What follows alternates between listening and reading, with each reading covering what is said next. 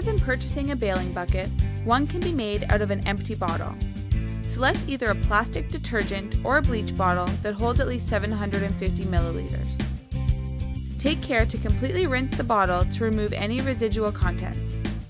One approach is to remove the bottom of the bottle, but you will need to ensure you secure the cap. Using ultra-adhesive glue, outline the threads within the cap, then put the cap back on and tighten. Before removing the bottom, take a marker and mark the area to be cut.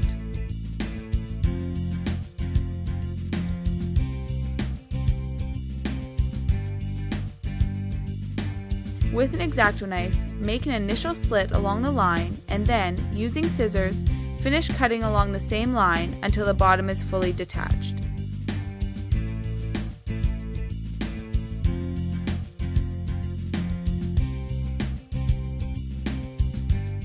An alternate approach, where possible, is to cut away the top of the bottle, leaving the handle for use as a grip. To do this, follow the same steps as before, but this time, leave the bottom intact and remove the top, including the cap. If using this method, make sure that the opening is sufficiently sized to allow the water to fill the container quickly.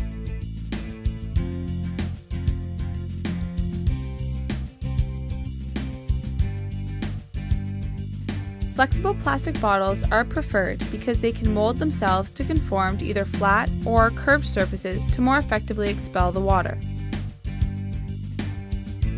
Within just a few minutes, you've got yourself a bailer that is both legal and effective.